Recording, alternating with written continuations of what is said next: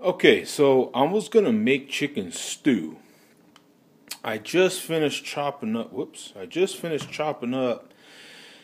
This is one of five different kinds, apparently, of South American sweet potato that they have down here. Here's the peeling that you can see over here in the bag that I cut off of there just with a knife. I didn't even get the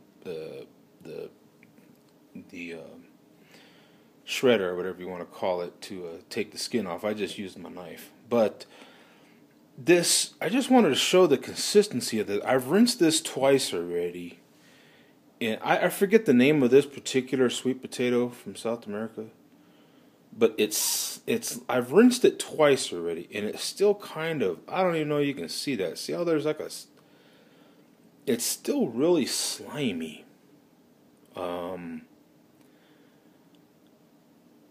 Now, it don't taste like nothing now, so I'm hoping that when I make this chicken stew, and this is just two sweet potatoes here, okay, boneless, skinless chicken thighs instead of breasts. I'll use boneless, skinless chicken thighs. Other than that, it's your basic chicken stew, okay? So I just wanted to show this part at the beginning because I've never used South American sweet potatoes before, and they're white for one thing. We're used to sweet potatoes or yams that are yellow or orange in this country, and over there apparently a lot of them are white, but still sweet. So I don't know. I wanted to show that first. Okay, so now I'm just kind of searing my chicken, before I put it all in the crock pot, to kind of do its thing for about 12 hours. Just like to give it a nice little coating. I rinsed my chicken real quick, and then I put garlic, salt, and pepper on that one side, and now I don't want to do it too much. I just want to do it just enough to give it some flavor. You know what I'm saying? And then I'll put a little more pepper on this side, and then I'll put regular salt instead of garlic salt. And like that. And then in the pan I had oil, regular olive oil, and regular olive oil, and just a little butter for a little more flavor. And I'm going to get my salt here. Put that on there, you know what I'm saying? And, it looks like a lot, but it really ain't that much. I'm not a big salt person anyway, so it looks like a lot, but it's not that bad. And then I'll let that cook. I'll take the chicken out when I feel it's cooked just enough. I want to leave it a little pink in the middle still because it's got 12 hours in the crock pot to go still.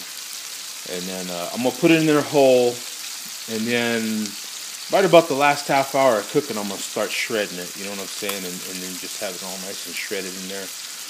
But I'm gonna take that chicken out once it gets a nice little coating in that pan, and use that to sear the vegetables, and then I'll put all that in the crock pot.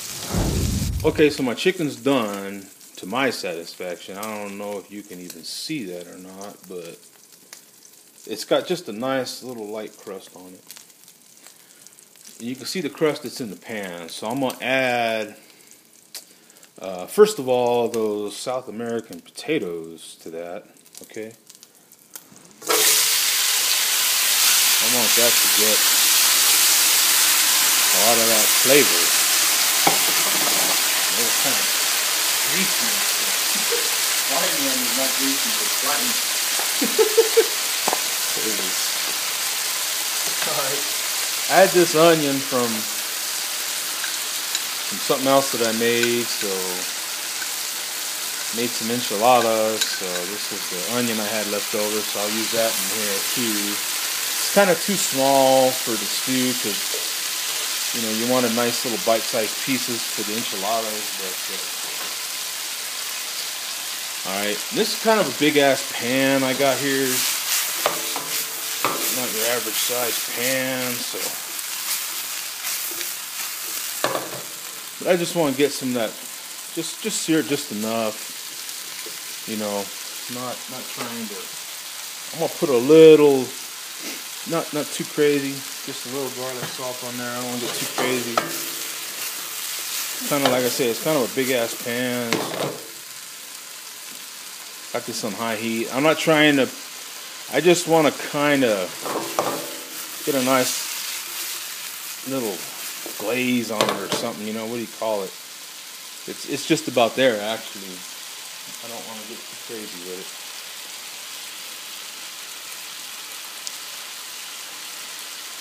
Yeah, I don't get too crazy with it. I just want to just get it a nice little coating from that pan on there. And I got this bowl on standby here. Let's throw all that in there. Okay. Now, whoop. I think I got a little. Whoop.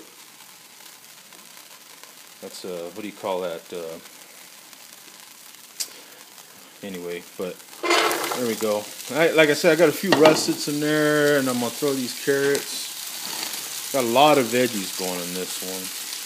I got those carrots. I like those little baby carrots. They're kind of sweet and stuff, you know.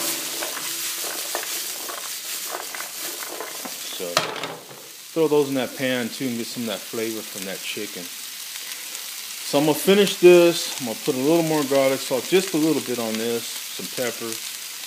Get that seared up in this pan too, get some of that flavor from that chicken. And then put it all in the crock pot. Okay, so now I got my vegetables that I kind of seared up from the chicken in that pan, you know what I'm saying, to get the flavor. And then I added some seasonings to that. Put that in there. Now I mixed up the rest, the other half of the vegetables with the sweet potatoes. I put half of the sweet potatoes those South American sweet potatoes in the very bottom. And now I've got the rest that I mixed with the vegetables that I fried and this other chicken. So I'm going to put the rest of this chicken in here, okay? I'm going to put that chicken in there. Just kind of whole like that. And I'm going to even put that juice in there, you know what I'm saying? You don't want to lose any flavor. Okay? And then then I'm going to put as much as these vegetables as I can. I might have overdone it. I don't know. We'll see. Looks like it might be just right. Usually I have it just right. Yeah. Sometimes it looks like it's going to be too much and then it ends up just right. So, there we go. Okay? So that's just right. Alright, so, and then I got just your regular chicken broth, you know what I'm saying? It's just plain old vanilla chicken broth, you know what I'm saying, that you can get from any Joe Schmo grocery store, okay? Pour that whole container in there, alright? And that'll pretty much be it. Add a little more seasoning if you want, you know, I don't know, whatever kind of seasoning you want. You know, it's all to taste, right? This should be good, I think, as far as, I might add just a little water. Yeah, I might have to add a little water. I've got some water on standby here, and this is from one of the containers that I had the veggies in, so that's still got flavor in it, you know what I'm saying? So I'll add that water. Yeah, see, that's just enough. I'd rather add a little less than too much, because the veggies will cook down and that'll add more moisture to this. So I can always add more water, but man, when there's too much, there's just too much, you know what I'm saying?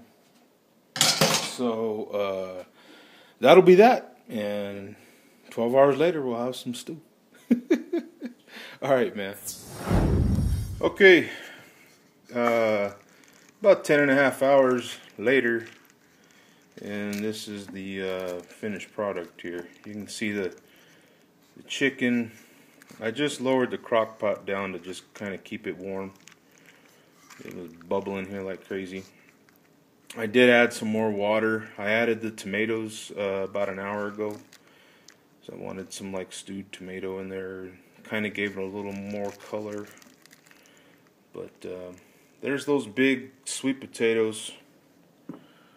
Putting some in a bowl here. I'm kind of interested to try those. See what they taste like. Oh no, that's not the sweet potato because I left the skin on the russets. Let me find one. There's one. Yeah, because it don't have the skin on it. The russets I left the skin on, so they do look a little different. So you can see the russet right here, and then this is that sweet potato. Super tender, of course. Yeah, I mean it just tastes like a potato. I don't know what I expected, but it just tastes like a potato, really. No different. Okay. Thanks for tuning in. That's my chicken stew.